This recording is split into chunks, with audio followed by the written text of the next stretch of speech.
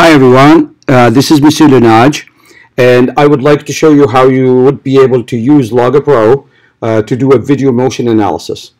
And in this case, you start with a new file as far as LoggerPro is concerned. Then you're going to go to the Insert menu, and you're going to insert Movie. At this point, you navigate to your desktop where you should have a folder called Lab02b or any other name, and then you should be able to find your movie. You open your movie, and then at that point you move the movie just a little bit out of the way so you would be able to get things going. At this point, what I'd like to do, normally I encourage people to play the video, but my video here is a little bit too long, so I'm just going to use the scrubber to move the to move the car to be almost close to one of the masking tapes. And then at this point I am going to start the video motion analysis. So to do that, what you need to do is you need to click on this palette right here, and as you can see, when you hover over the icons, it'll tell you what they are supposed to do. I need the palette. Now the palette shows up. At the very top right here, you could see it says add point.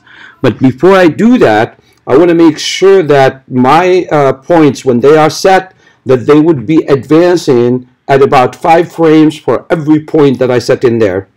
To do that, you do a right click on the play button. When you do the right click on the play button, that would give you the movie options. When you click on the movie options, at the very bottom of that screen, there is advanced movie 1 frame after adding new point. You want to change that to 5 frames after adding a new point. When you do that, what happens is when you add a point, it'll automatically move 5 frames ahead, so you would be able to get things going. So in this case, I am going to move to do that. Once I have that, then at this point, I click on Add Point icon, and then you are supposed to select any one of the points that are not moving that much in your car or tumble buggy. So in this case, I am going to click at the center of the front wheel, and I'm going to be consistent in using that. So here we go. Click. Notice how it moved automatically 5 frames ahead. Click again, 5 frames ahead. And again, always you try to be as precise as you can possibly be. And I'm still doing. So far I have 4 points. And I'm going to make sure that we have no less than 10. And since I love prime numbers, I'm going to go to 11. So 4, 5, 6, 7, 8, 9, 10, 11. And that's good enough for me. At this point, if you go here, you should be able to see that the times are too high and then the positions, the X positions are also too high. Well, the position numbers are too high because it is not measuring things in centimeters or in meters. Instead, it is measuring them in number of pixels. And that's basically what you're looking at this point. So we need to definitely change these so they would make sense from a physics point of view.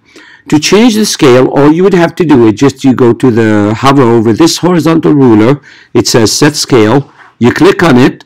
And then at that point, this is the reason for me asking you to have 2 masking tapes showing in your video. So you click and hold, and you pull, and you make sure that you've got a horizontal thingy, and then you go to the middle of the other one, and you let go. As soon as you let go, it's going to ask you that distance in green, it corresponds to how much. And I want you to pay attention to these numbers, how they are going to change now as soon as I put 0.5, because we set those masking tapes at 0.5 meters each. So at this point, say OK. Notice here beautifully how these numbers are now reasonable numbers corresponding in in meters. Now, at this point, what we would like to do, another thing too as physicists we'd like to do is we set our frame of reference. Notice here that our frame of reference is not starting at 0 here for the X, and as well as the time, we would like the time also to start at 0. Therefore, we're going to focus first on the position. So if you hover over here, the icon says Set Origin, so I'm going to click on it. and then I'm going to go to my initial point right there. So that initial point, I'm going to make it my point of origin. That's where I'm setting my frame of reference right now. So here we go. Click on that. Boom. Notice how this one pretty much is 0 now. Okay? At this point, my friends, I would like to take care of the time now. I'd like the time to be also 0. Therefore, I'm going to move my the car back to the original position. By the way, it did not erase those points. They'll eventually be shown later. It just right now, I want it to go back to my original first point. Once I am there, what I'm going to do is I'm going to head to the bottom part here where it says sync movie to graph, and I'm going to tap on it or click on it, and then I'm going to say that 7.377, etc., it is corresponding to my 0 on my graph. And then I'll click OK, and then boom. Now my time is set to 0. This does not look like 0, but actually it is 3.333 times 10 to the power negative 15 or something like that, which is basically 0. Now that I have that, pretty much I have most of the elements that I want on my graph. I need to insert one more thing. I need to insert a text box.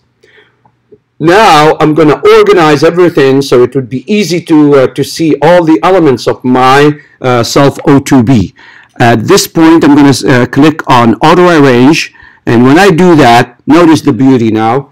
The movie is right there, the data table is right there, the text box is right there, and then the graph is right here. So now I'm going to focus my attention on the graph first to tidy it up a little bit. Notice here how the y values are all pretty much 0. Well, duh, yeah, it's supposed to be 0 because the car is not supposed to take off the ground, okay? So that's silly. We're not going to keep that. We're going to just keep the x because the x value is the one that we are interested in. And then after that, as usual, we must have a title with our names on it. So I'm going to double click over here, and I'm going to put Self02b. To be more specific, constant velocity particle model lab, okay, for example, and then open bracket, my name, Monsieur Lenage, here we go, and then at this point I'm going to close the bracket, say okay, boom, I've got a title, I've got my name, I'm in cool territory right now. The only thing that is left for me as far as the graphs are concerned is to do the line of best fit. So I'm going to hover over this button right there, say linear fit. It gives me something. I need to double click on that something and show the uncertainty. I need to have uncertainties. And then I am going to select 24 as usual. We don't want to strain our eyes. And then I'm going to select the cool color for that. And I like purple. I am a purple dude. Therefore, I'm going to select that. And then at this point, I'm going to say OK, and I take this, move it over there, and notice now I've got everything that I want on the graph side.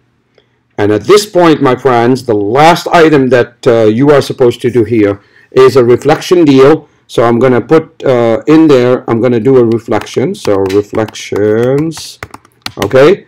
If the font size is too small, what I could do is I could go to edit, and I'm going to say give me a bigger size. So if you do command plus, it'll automatically increase the size. So I'm going to do command plus, command plus, command plus, command plus, command plus, until I get a size that is reasonable. And then at this point, in reflections, we're supposed to summarization. We're supposed to connections. We're supposed to apply to real life. And by the way, the connections with the arts or with things we care about, the applications in real life, and then finally, wonderism. Always you have to wonder about, asking a deep question or something like that. With this, my friends, I have everything that I need. All I need to do now is say save. And I am going to give it the date first, 19/11/18, and constant velocity particle model, Self02b, and at this point I'm going to save that, And of course, another thing too that you need to do is to take a screenshot. So I'm going to take a screenshot of this, and because you're going to share it with me via Canvas eventually, or via other means, depending on which situation we are in. And at this point, my friends, I've got everything that I need. I'm done. Stop the